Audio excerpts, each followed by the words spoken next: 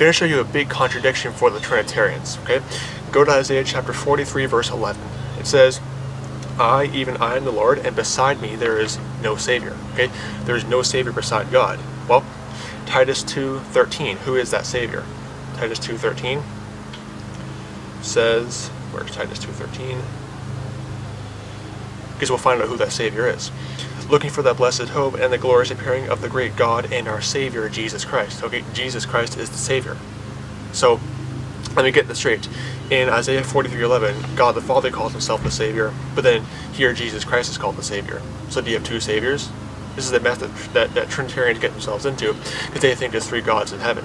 They think there's God the Son, God the Father, or God the Father is scriptural, and God the Holy Ghost. And they think that these are somehow three, they're all fully God, but they're not three gods, they're one God. Well, you got a problem there, because God the Father calls himself the Savior, and Jesus Christ is called the Savior. So do you have two Saviors? Or is Jesus Christ fully, completely God within himself? Meaning the fullness of the Godhead dwells in Jesus Christ. The Father is the soul, the Holy Ghost is the Spirit. It's that simple.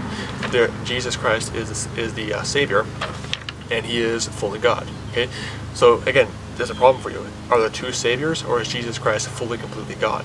The answer is that Jesus Christ is fully, completely God within himself. There's not two Saviors. Because if the Trinity was correct, there would be two Saviors. So another one of the big theological contradictions that Trinitarians get themselves into. So don't be deceived by the Trinity. May the grace of our Lord Jesus Christ with all the brethren. Goodbye.